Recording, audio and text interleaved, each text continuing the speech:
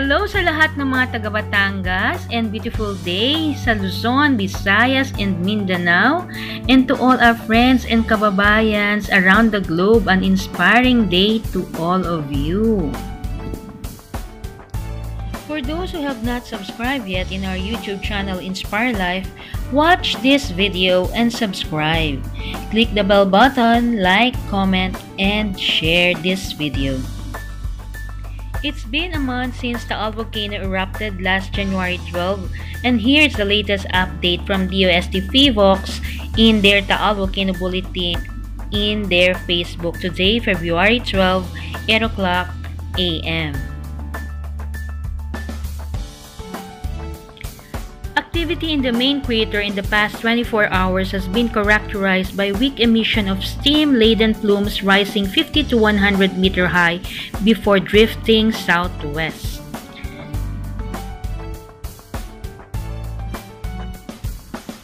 Sulfur dioxide emission was measured at an average of 6 to 7 tons per day on February 11, 2020. The Taal Volcano Network recorded 101 volcanic earthquakes, including 4 low-frequency events.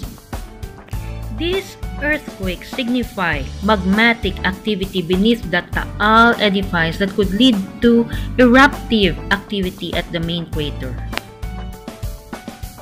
There was a recorded earthquake yesterday at around 8 o'clock p.m. at Lipa City, Batangas, with a magnitude of 2.0.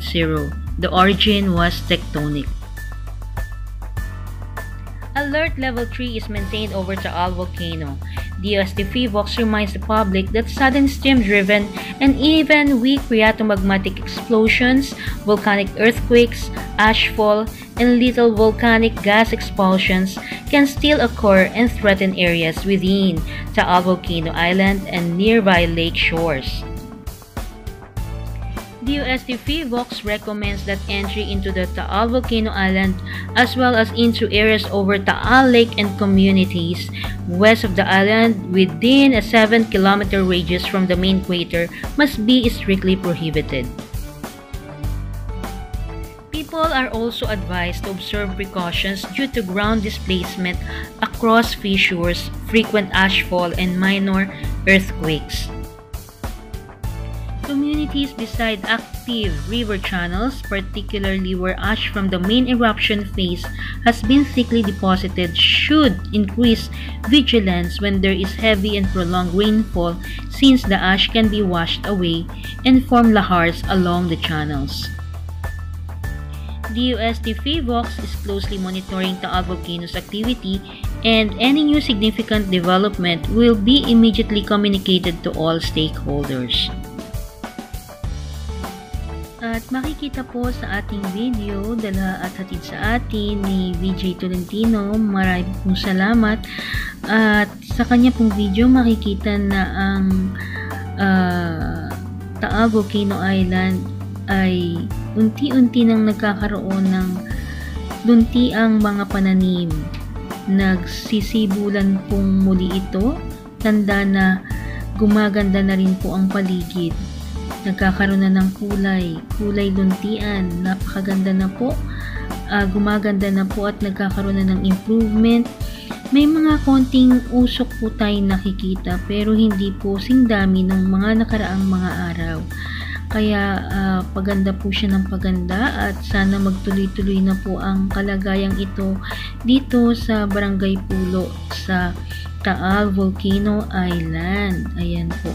So, pagmasdan nyo na lang po at nakikita nyo ay inilalapit niya ang kanya pong camera sa mga bagay-bagay na gumaganda dito sa Taal Volcano. Although may mga paligid pa rin po na puro alikabok. Ayan po. So, nakikita naman ng iba ay nasira, nasalanta dahil sa eruption nitong January 12. Pero makikita po na gumaganda po siya. Nagkakaroon po ng pananim na muli. Ayan.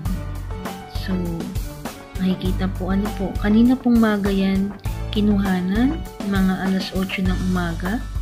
So, sa mga nandiyan po na hindi pa nakaka-subscribe sa atin, mag-subscribe na po kayo sa YouTube channel ng Inspire Life. I-like na po yan at mag-comment kayo kung meron kayong gusto pang ipahatid sa atin na may mga kaganapan ukol dito sa ating mga pagyanig at mga kaganapan sa Taal Volcano o kung anumang mga ukol sa volcano po. Ayan. So, makikita nyo po yan. So, share nyo lang po ang ating video at para sa update lang po ito ngayong araw na to at mahigit ng ngayong araw na to ay isang buwan na. Yan, mula nang ito ay nag-erupt noong January 12. So, makikita po ang kabuuan ng Barangay Pulo dito sa Taal Volcano Island. Mga nasirang mga bahay, natabunan ng ashfall, at makikita rin ang mga pananim na unti-unting nagkakaroon ng kulay. Ayan po. So, gumaganda na po siya. Ito po ang ating update sa Taal Volcano ngayong araw na to, February 12. Isang buwan ng nakaraan mula nang ito ay huling nag-erupt ng January 12 this year. So makikita ang kapaligiran ng Barangay Pulo dito sa Taal Volcano Island at pinapakita po dyan ang mga pananim na unti-unting gumaganda, mga bagay na natabunan ng ashfall na naging maladisyerto na parang ghost town. At makikita doon sa dulo pa roon ang mga usok. Konting usok na lang po pero hindi singdami ng mga nakarang araw. Ayan po. Yan po ang usok mula sa main crater po ng Taal Volcano. Makikita po sa video pong ito ang usok na nandiyan po sa main crater. Ayan po. Medyo mataas pa rin po siya. Ayan. So, yan po ang ulat natin sa Taal Volcano Update ngayong February 12, 2020, ngayong umaga. At meron din po sa ating nagpakita ng mga video ukol naman sa Leviste, Batangas na mamamasdan ang ilang bahagi ng Taal Lake at ng kapaligiran nito.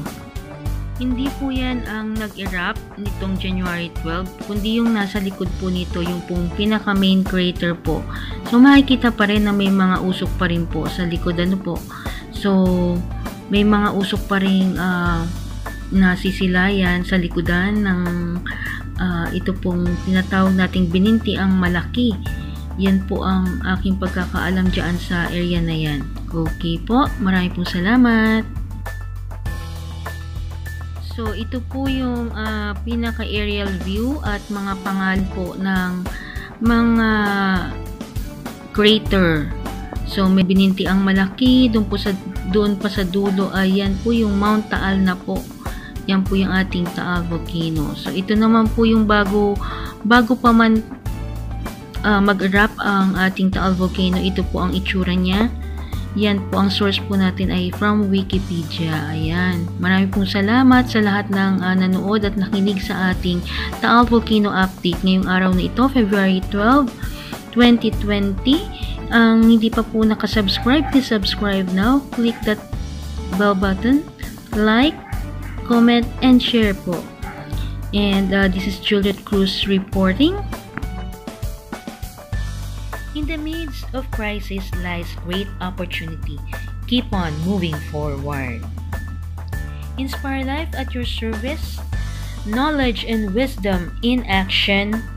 Inspire life, your bridge to your dreams and aspirations.